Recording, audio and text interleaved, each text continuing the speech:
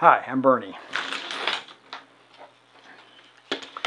and I'm going to Maker Central.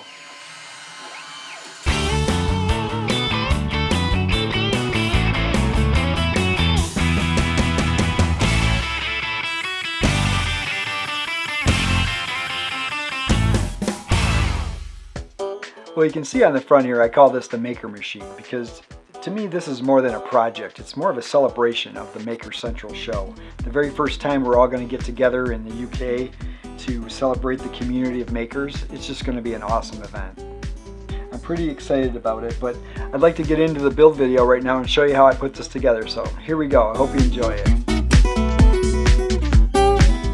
Whenever I approach a project like this, which essentially is a blank piece of paper, I need to get my creative process going. And for me, the way that I do it is I set myself parameters. So in this case, I was thinking about this event, and it's about the maker movement, which a lot of people also consider to be the new industrial revolution. So with that thought in mind, I thought industry involves machines. Machines a lot of times involve gears. And so that helped me narrow it down to a gear-themed project. Well, I'm no stranger to gears. Between my work with the first robotics competition and some of my other personal projects, I've got a real love for the way gears look and function. If you get a chance, check out some of my other videos. 507 Mechanical Movements is an amazing resource. You got to check it out. I'll put the link below. And that's exactly where I found the concept for this reciprocating rack and pinion. Now that I had my idea down on paper, it was time to get into the computer, but before I started into Fusion 360 to do the CAD, I consulted my favorite gear calculator, Geotic Motion. I jumped into Fusion 360 and started sketching, but soon realized that I needed to go shopping before I could build a CAD model. I wanted to be sure to choose components that would be available to makers anywhere in the world. At this point in time, everything is available from Amazon.com. The links are in the description below. Some manufacturers don't provide CAD models, so I had to make my own. This gear motor became its own little project. These extra challenges were a really big help in learning to model in Fusion 360. And now, back to the machine. This project demanded some pretty powerful CAD and CAM, and Fusion 360 did not disappoint.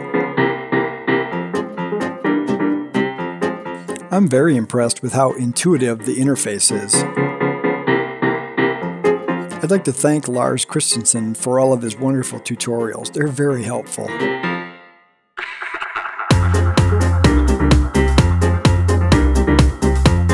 I placed my McMaster car order right through the interface. I found the drawing module pretty easy to use. I made a tool library and a cup of coffee.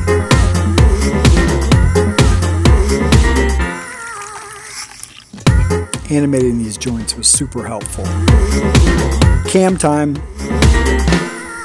I laid all my components out flat in a separate document. This may not have been the most efficient way to do it, but it seemed to work pretty well.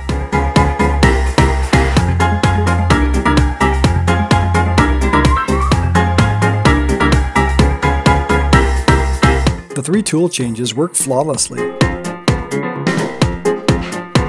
This is really nice plywood. The link is in the description.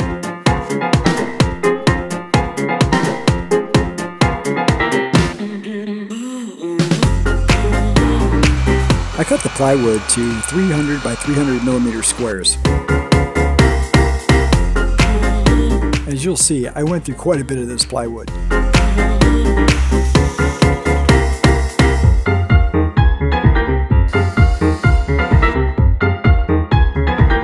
A lot of trial and error trying to get these bearings to fit. This next segment illustrates my prototyping efforts that spanned over several weeks.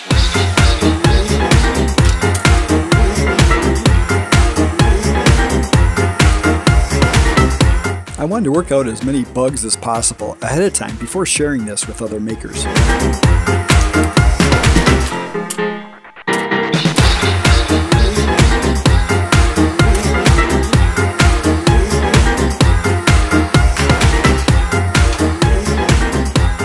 Yep, I stuck my finger in the gears.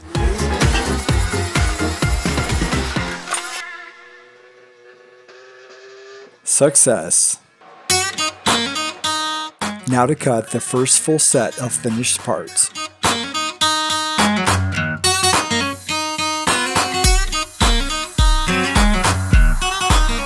I know this looks like a lot of screws, but this system works pretty good.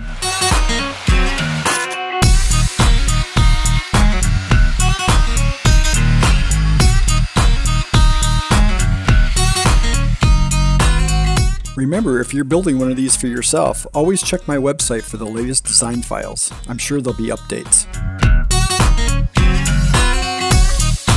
I cut my parts on a big machine, but it can easily be made on a desktop CNC router. I'd love to see somebody that owns an Inventables X-Carve or Shapeoko make one of these. It would be great. I've got this working pretty good in plywood, but remember, if you're going to try making this machine out of different materials, always stick with either 6mm or 1/4 inch thickness. That's what the machine is designed for.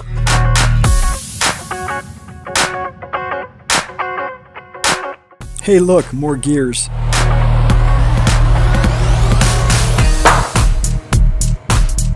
I've used this technique with blue tape before and it works alright, but if somebody out there has a better suggestion, please let me know in the comments.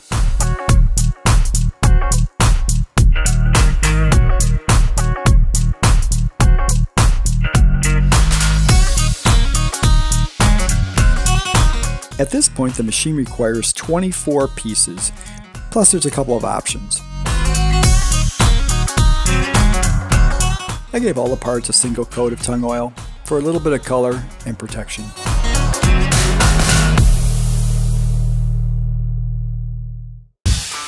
I wanted to stay as true as practical to the original Maker Central logo, so I started with distressed white paint and then carved through it. All the parts can be cut from 4 300 by 300mm sheets, including 2 logos. Amazon Prime makes shopping almost too easy. And of course, so does McMaster Car. Any old USB plug will work for this project. 5V DC coming up.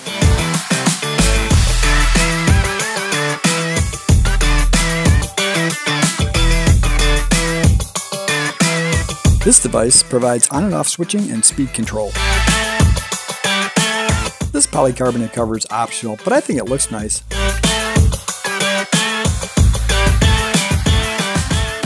Tool check.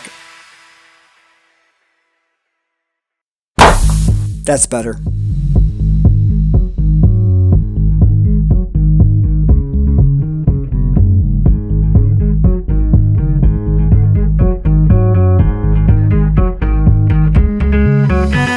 The latest set of parts went together really smooth.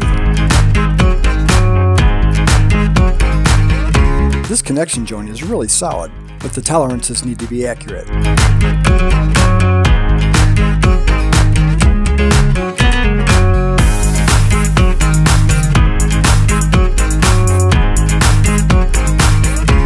When buying hardware for this project, be sure to get the nylon lock nuts. They're critical to this thing working properly. The 10-ball bearings make this machine move very smooth.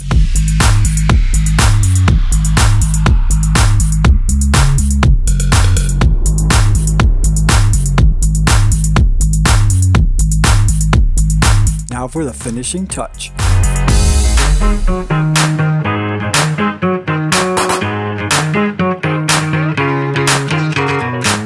Alright, well, that was the build video. It was a kind of an overview of it.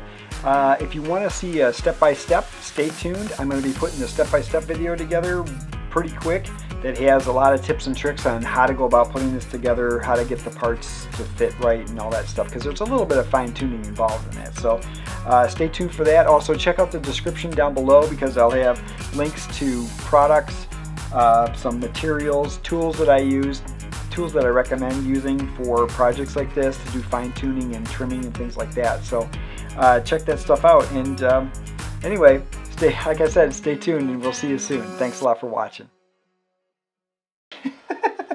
You gotta check this out. It's Nick.